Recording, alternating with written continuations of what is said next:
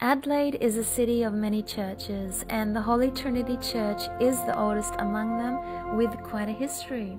This colonial church, with its beautiful grey stone tower and stained glass windows, sits beautifully on Knoll Terrace, close to the Market Street Bridge.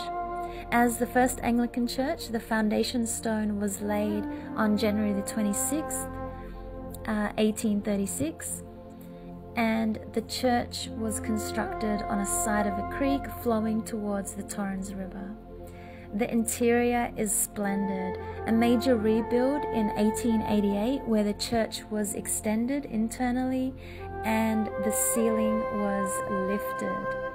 The church underwent more changes in 1920s where aisles were modified.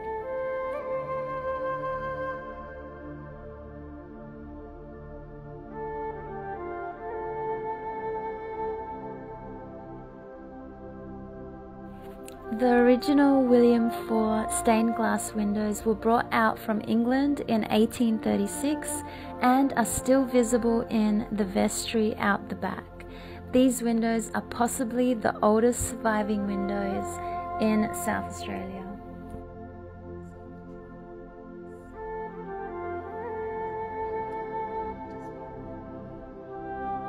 Service at the Holy Trinity Church of Adelaide have certainly kept pace with the times, and it's a lovely place just to look around in.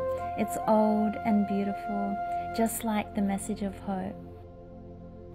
The wall plaques are dedicated to pioneers important in the early settlement of Adelaide.